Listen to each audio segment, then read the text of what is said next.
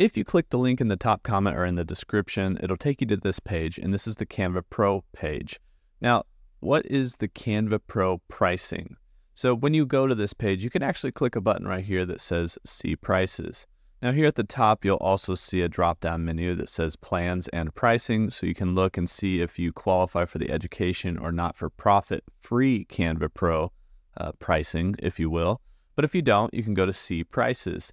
Now, Canva Pro pricing is pretty simple. You have Canva free, so you can use Canva for free. You'll run into a lot of Pro features as you're using it that you'll wish you had, so that you can sign up for Canva Pro. Now, for a yearly subscription, it's $120, so that's $10 per month.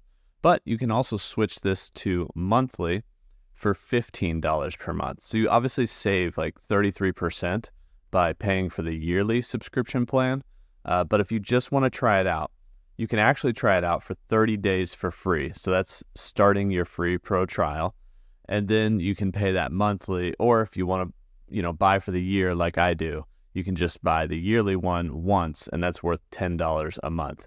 Now, if you want to know more about the difference between Canva Free and Canva Pro and if it's worth it, check out the video on the screen right now.